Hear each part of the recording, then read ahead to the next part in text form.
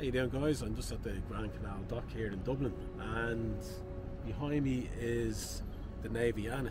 It's a ship that was actually built in Dublin back in 1958, and it's one of the last riveted ships built in Europe, all together, something like the Titanic or all the ships would have been. So I'm going to try and give you a little bit of history about it and show you its unfortunate fate at present.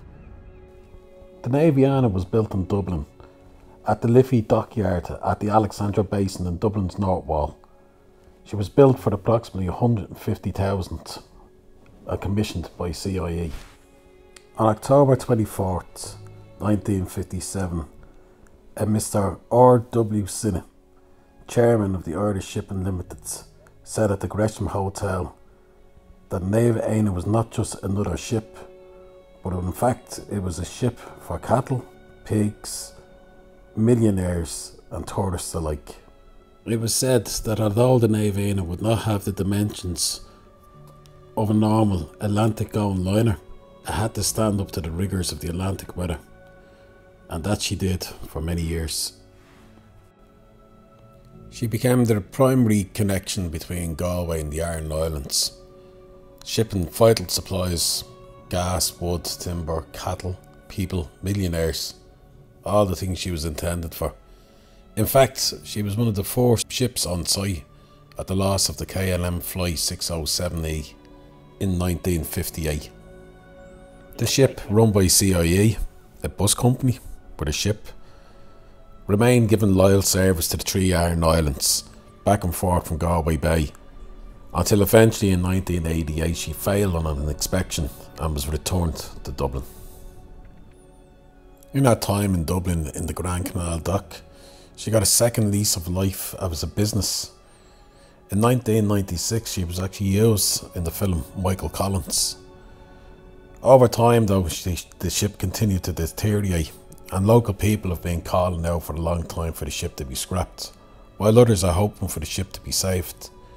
Eventually it was moved into the Graven Dock, and this is the sorry condition we find the ship in now, in 2023.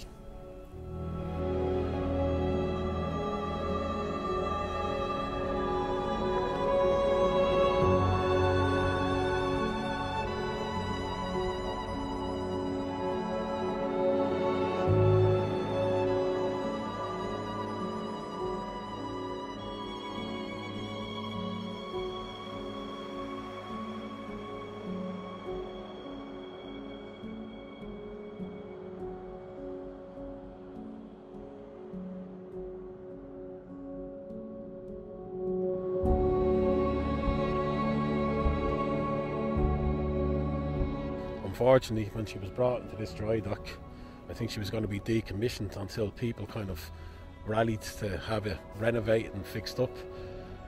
But unfortunately, this year, 2023, the hull has ruptured somewhere and she's left listing like this. It's a crying shame, because like this ship it's a long history here, and being a Dublin girl, it would be lovely to see it renovated, fixed, and maybe over in Dublin's new cruise terminal, if it was on display there. Like, if you've been to see the Titanic exhibition in Belfast, the SS Nomadic, the renovation they done on that ship is amazing. It was just a feeder ship back and forth to the Titanic, but it's the best part of the exhibition, I think. If you go visit it, gives you a kind of a feel for how grand the Titanic must have been. But see part of Irish history like this, just left like this, is shocking, to be honest with you. Unfortunate. Fate for her doesn't look good at the moment, and I can imagine she'll either be scrapped or, I don't know, maybe used as a reef or something like that. But it would be lovely if people got behind and seen the ship being fixed up and put on display somewhere, be it here, Galway or the Aran Islands. Being from Dublin, I'd love to see it here in Dublin, but maybe the people of the Aran Islands or Galway would appreciate it. Either way, it would be great to see it renovated and fixed. Anyway guys, thanks very much for watching the video.